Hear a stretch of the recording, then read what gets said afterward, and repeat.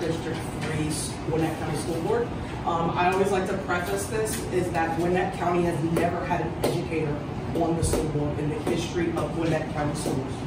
I would be the first person who actually physically was in a classroom with students for over a decade in Gwinnett County schools to be represented on the board.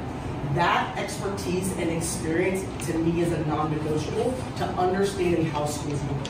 Policies that were required to be implemented. I, as a teacher, was on the receiving end of those policies. Understanding the school to prison pipeline, understanding literacy rates, understanding basic things like how to meet the needs of our English language learners, how to meet the needs of our students with disabilities is something that only a teacher would understand, and it is that perspective that is needed to be brought to the board. The things that I really am passionate about is making sure that we understand, as all of the other candidates have said, education is political. Teaching is political. It always will be. And so we can't say that we don't do politics. We are doing politics every time we decide to step in the arena to do something to advocate for students.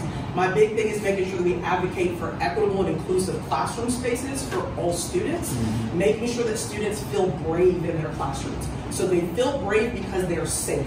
They understand that they are recognized and respected as full human beings when they step into every single Gwinnett County classroom.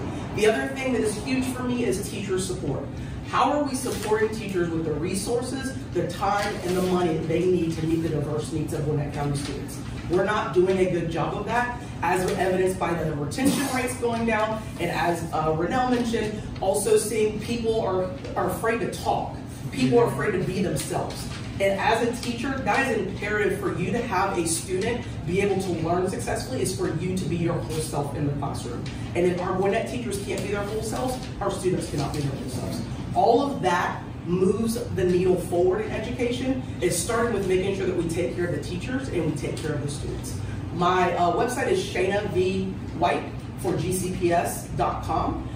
As I said before, my email's on there, donations, all that kind of thing. The big thing for me is making sure that we always remember education is political, teaching is political.